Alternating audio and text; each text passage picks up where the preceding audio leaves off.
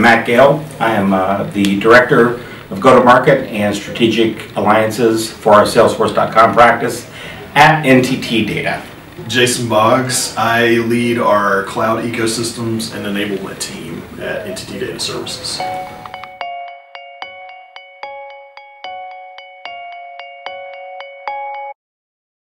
Yeah, for me, I would end each day, I would start each day, I should say, with the best of intentions, with a lot of energy, and realize that at the end of the day, I almost end up depressed because I was so tactical, right? There were just so many things, calls, spreadsheets, things that really wasn't driving the strategy that my bosses had given me to drive, which is ultimately what led me to find a tool like WorkSpan, because I had no insight, and it really, really bothered me that my boss couldn't call me at any point in time and say, hey, in the Alliance constellation, what's our year-to-date with partner X?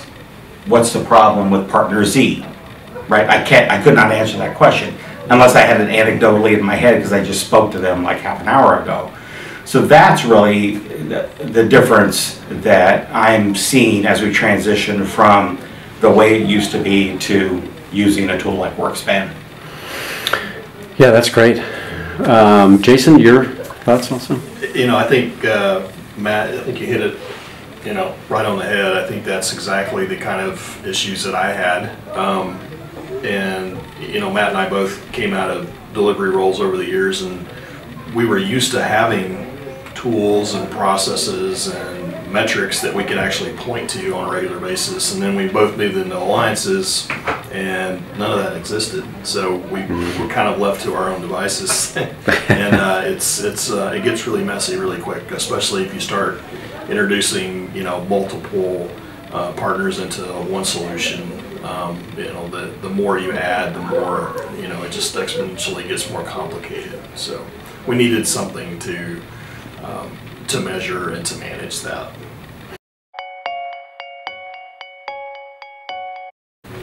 Yeah, I think probably the wholly inaccurate phrase that I've used is standardizing the Alliance API. It's completely inaccurate, but you get my point. The point being, I have, let's say, 20 Alliance partners. Each partner uses a different spreadsheet. Each partner uses a different cadence. Each partner requires a standing touch base call, an hour plus, right? Yep. Each partner requires us to go in and log a deal with this ACV, blah, blah, blah, et cetera, et cetera. So everything looks different. Now you take that, and it doesn't, when you say 20, it doesn't sound big, but you multiply that across the week, and it's 80% of our job. Yep. Just doing the tactical stuff. Correct. So operationalizing to the point with a tool like WorkSpan, where we can abstract our reporting, really see what we're reporting, see pipeline, right? It's just, that's almost, you think in this advanced age is 2019, we don't see that unless we explicitly go to a partner and say, drop me a report of your pipeline, send it to me. Then I have to go through the manual process of matching it up to what's in our pipeline and or prospects or suspects or whatever the case may be. So that aspect of operationalization is absolutely key, and I think the very first win for us at NTT Data is the fact that we're going to be able to work across our joint pipelines and really understand what the business looks like, how big is the total addressable market really, and then go attack it as sensible partners together. Matt hit it on the head again. I mean, I think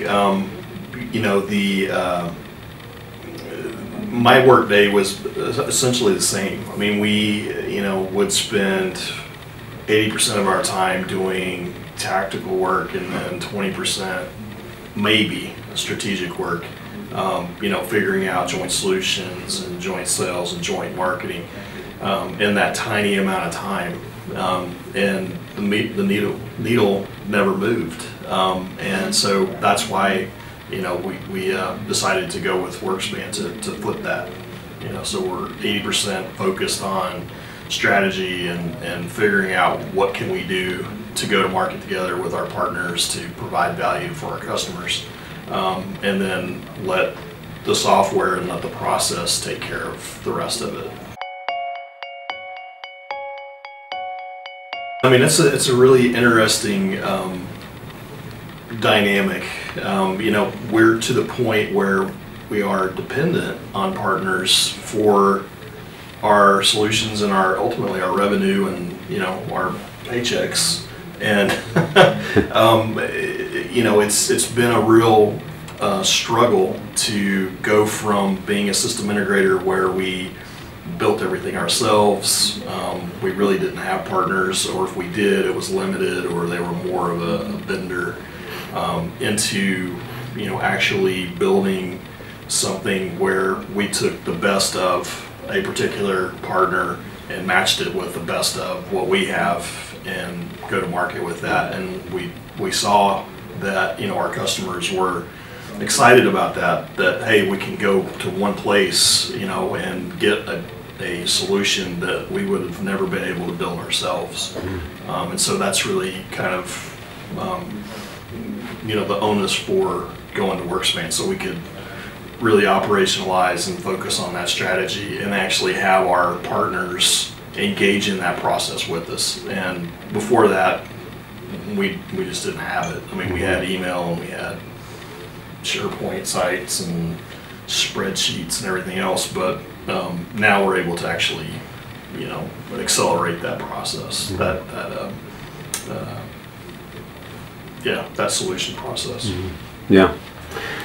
Yeah, maybe you as well. Yeah, I think of it in terms of, you know, our bosses telling us, drive the digital agenda with our clients, right? Big 100,000-foot strategy idea that drills down into really pragmatic kind of stuff that Jason kind of alluded to. But as an alliance professional, I look at that and I think, okay, what does that actually mean? How do we okay, drop that down a level? What are our partners doing at driving the digital agenda with our clients? And then figuring out where we marry up, because that's where our value add is, right? At the end of the day, that's, I think, for alliances, it's value creation. Yeah. And the problem that we have, as we alluded to earlier, is you can, you know, spend 80% of your weeks tied up in the tactical, that you're never really driving the value that you're supposed to be driving strategically when you get a mandate like drive the digital agenda with the clients, right? You don't even think about it because you're too busy emailing spreadsheets and doing various and sundry things. So that's, I think, where alliance professionals need to get, is driving that value creation to say, this was the mandate, here's maybe the, you know, the 10 principles of what our leadership wants to do. This is, I'm kind of mirroring what NTT data is doing in the marketplace right now. And now how do we drop that down into our alliance partners, marry it up with our unique IP, our unique point of view on the marketplace, our unique skill set that goes back decades in every name and industry, right? We have all this industry expertise. How do you take all that, put it together, and run a functional alliance so you're taking viable solutions to the marketplace that clients actually want and that are actually solving the client's problems? That, to me, is the holy grail of alliance work. And I think that's where WorkSpan provides us a platform, you know, a means to do these things to where we can actually see it. That's the thing, right? So let's say we have XYZ insurance offering, XYZ health plan offering. We can't visualize the people involved with that offering. We can't visualize the assets associated with that offering. It's in emails, it's in a SharePoint site, and WorkSpan just brings it all together. So I see the people involved, I see the communication, I see the assets associated with it. The salesperson calls me and says, hey, I just spoke with Acme Health Co. and our health plan offering is going to just be a huge hit there. Can you send me the introduction deck? Can you send, today it's, you know, digging around on my, you know, SharePoint site or digging around on my hard drive, right? And that's, again, the tactical stuff that's going to just alleviate, just give us back so much time, so that guys like Jason and I are thinking far more strategically and doing what we're chartered to do.